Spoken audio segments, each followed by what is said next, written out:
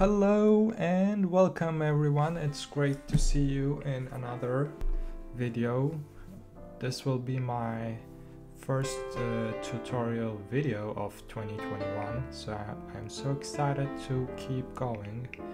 So as you can understand from the title, we will be building a text recognizer using Python. If you're ready, let's begin.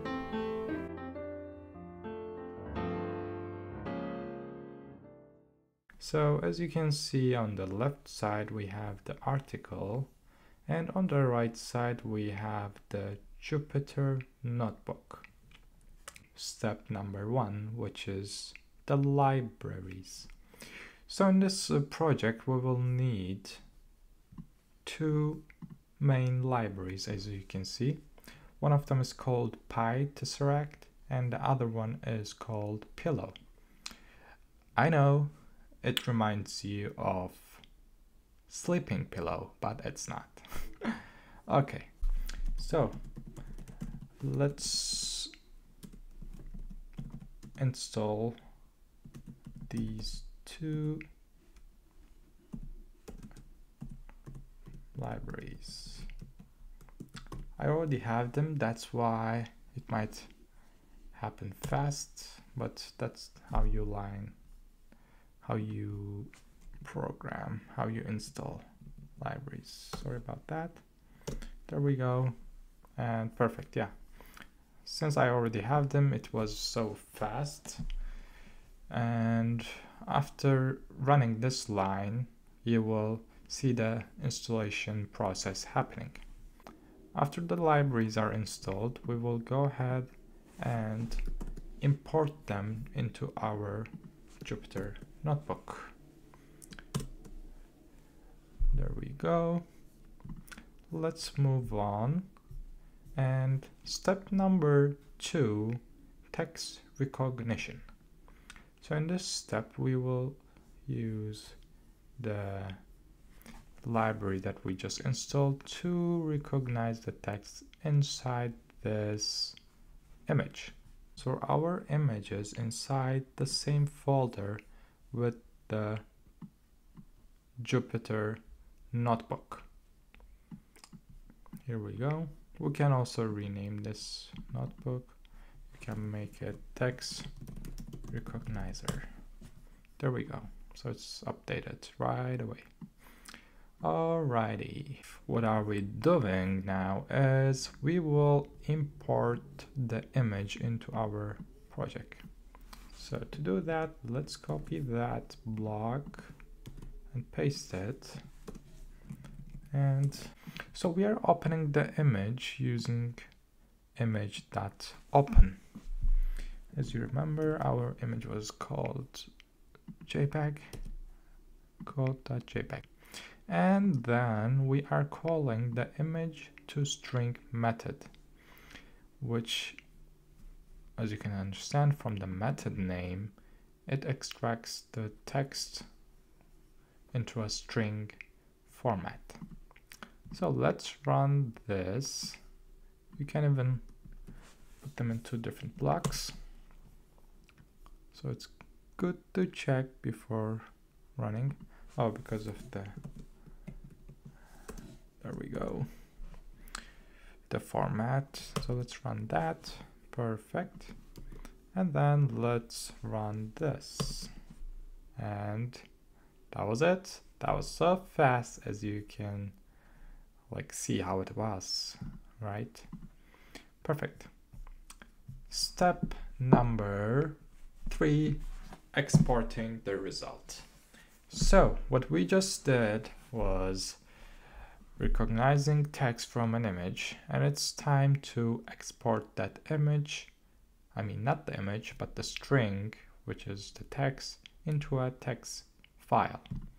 Before doing the exporting part, let's check our results, right? We want to make sure it's correct what we just got from the image. Deeply and inarticulate. So what is happening over here? As you can see, it's not the best recognized text, right? Because we are seeing, I have a deeply hidden and inarticulate desire for something beyond the daily life. But what our recognizer read was just a deeply and inarticulate. So why is that happening? So that's the tricky part. This might happen because of the image. Like it's not so bright, or it's kind of like shadowy on this side, and this kind of things do affect the recognition. So that's why I've added an extra step over here. What is this step doing? So this can be known as image pre-processing. If you want your recognizer to recognize the image, the text from the image in a very, very accurate way, this is something good to try. So that's also another library that we will need. Let's add that. We already have the image imported, so let's go ahead and add these two blocks over here. So first I'm adding some sharpness to the image, and I'm also adding some contrast. These are the levels I'm adding. So first let's define them, and then let's add them. Perfect. So image edit is the new variable that I assigned the image. That's why I will go ahead and save it as a new image file. So this is my variable, and I'm saving it as edited image.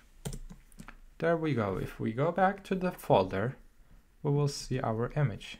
There it is. So let's see if our recognizer will do a better job with recognizing the text from this image. And then run it. So here we were running it on the image, and here, as you can see, we are running it on the new image. Perfect. Let's print out the result again. There we go. Did anything change? Doesn't look like it changed. We can add some brightness. That might help us with this. Let's try. So if we go and type pillow Python brightness, that's how we can see how we can add some brightness to our image. First let's add this. Enhancer number 3, this is what we are doing because we just did the sharpness contrast, and this time we are adding some brightness.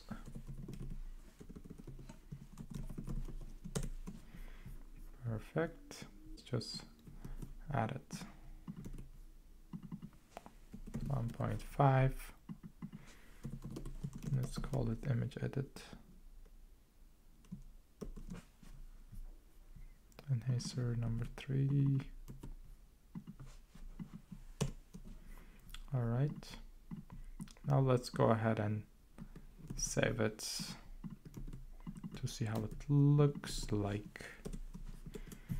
There we go. Here is our folder. Okay. As you can see, it's more readable, more contrast, and let's see if the recognizer will do a better job this time. Let's hope so.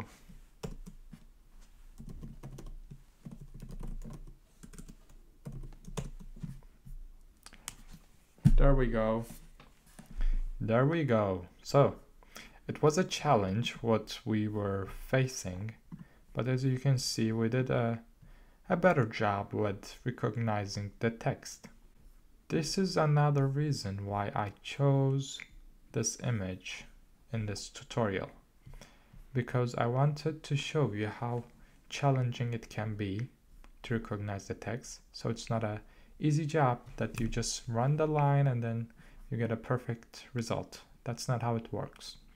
You get this kind of results that you might need to add some more work to your project. I want to show you another example that we will use a different image to show you like how easy it can be if we use a different image. So here we go. So this is from another project that I published. I want to use this image to show you how easy it can be when the text is like crystal clean. And Silence Poem is my image's name. So let's go ahead and rename that Silence Poem. And let's go ahead. As you can see over here, without doing any editings on the image, our recognizer did a really good job.